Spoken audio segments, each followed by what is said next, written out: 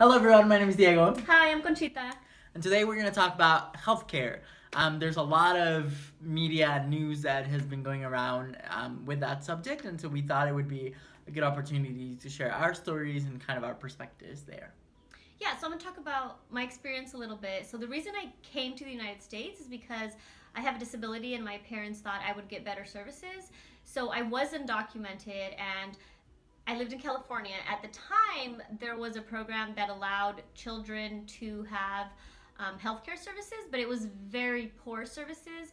And so I always say, like, I'm kind of traumatized from the experience that I had with healthcare, because if I had a cold or something, I needed to go to the doctor, I would have to take the whole day off. It couldn't just be an hour, because it was like 3 hours waiting in the waiting room, 1 hour trying to find an interpreter, another hour, being stuck, like taken from place to place.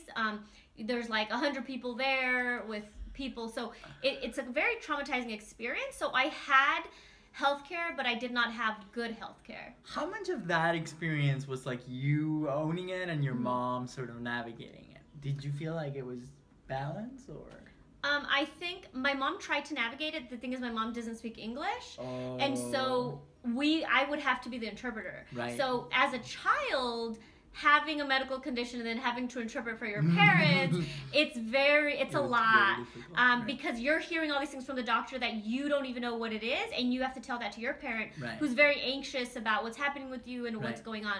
So I would say it was definitely a traumatizing experience, and there's laws now where, your child should not be interpreting for you when you go to the doctor, right, because my mom would give a lot of information and I would be like, that's not important. I'm not going to tell that to the doctor because that's kind of embarrassing. And so I wouldn't tell all the information both ways. Like the doctor would also say stuff and I'm like, oh, my mom doesn't need to know all those details. Right. So it was kind of traumatizing. And it's not your job. It's not your job. Right, and it's not, a child should not be the one in charge of giving this information to their parents about their own medical conditions, or like the doctor asking like, oh, are you interested in this? And I would be like, no, I'm not. So then I wouldn't tell my mom, I'd be like, oh no, that's not what the doctor said. They said, so that's definitely not the right way to go.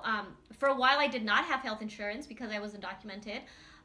So it was pretty much like on my own, trying to like not get sick. That's pretty scary. Yeah, so it definitely is. Eventually I did get on Medicaid. And so that changed a lot. For the first time I had access to healthcare, and I feel like still didn't know how to react to it. Like, oh, you mean I can go anytime and I don't have to take a whole day off, and like you're actually going to listen to what I have to say. So I think it definitely kind of marked me. I have sort of a flip story in that my parents took a lot of ownership in the process of going to the doctor, and like I would just be there kind of letting them handle it. And so when I first moved to the US and I had to be kind of in charge of my own, and I had to sort of deal with my own diagnosis and everything, I would flip because I would know what to say. They would ask me like, oh, what's your diagnosis? And I knew that I had like, let me call my mom and find out. Right. And so I think that it's really, what I learned is like how important it is for, especially people with disabilities that have severe, or not severe, but several different medical conditions, to take ownership of their conditions and sort of be able to express them. Because I definitely wasn't, and I would do things like I have to call my mom, I have to figure this out, and it was scary, it was intimidating, it was something that I think my parents were trying to protect me, or they didn't feel the need for me to take ownership on that, and so I didn't. And so now I've learned to be my own advocate and to ask for what I need. And that's the thing, if you don't say what you need, there's a lot of people that need services in schools, or might need a wheelchair, or might need XYZ.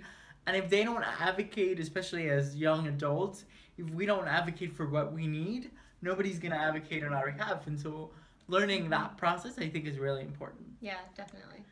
When I talk about disability and work with different disability groups, the hardest ones to work with are professionals in the medical field, because they look at disability in such a medical model that they just think, oh, you have a disability, you need to be fixed. Right. You have a disability. What can we do to make you not so disabled? Right. And so it's very traumatizing because you're so empowered, and then you go to the doctor and they're just like, we're so sorry, you Right. can't see or you can't walk. Or so I think there definitely needs to be a shift in the training of medical professionals in how they view disability. I want to be able to go to the doctor and have somebody be like, oh, that's great that you're doing well.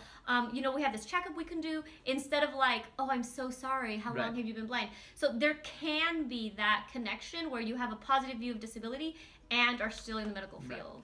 And also, I think knowledgeable about what it is that you'll need and what it is that you need to develop as a young adult. I think there's a lot of instances when doctors might think like you're not having sex, or you're not developing, you know, social skills the right way, or there's this misconception. Or like they assume like, oh, you have a job, you're not just at home. Like I've had people be like, oh, you have a job, oh, you're, you know, coming in asking these questions, but I don't understand how that has to do with your life. Right, exactly.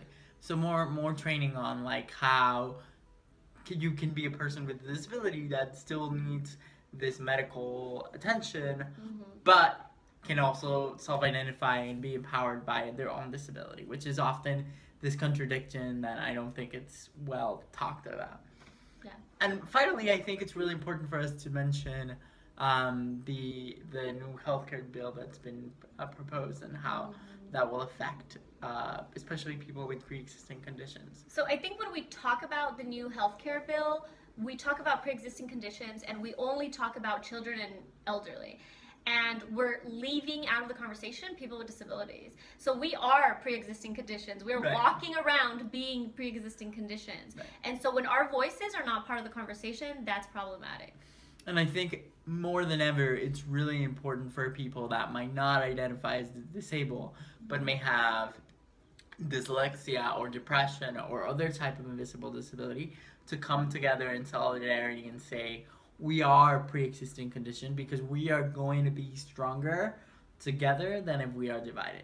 So I hope this video is an encouragement with our stories to say you're not alone in this. You know, if you struggle with an invisible disabilities, we've been there, and you know, let's stand together and show that our lives as pre-existing conditions, as living and breathing pre-existing conditions, are just as valuable as anyone else's. And it's not an option. I mean, for me, not having insurance is not an option. I need to have insurance because you're just at more risk of having, you know, of needing certain medical procedures, and that's okay. That's part of life and part of diversity, and that's part of the value that we bring to society.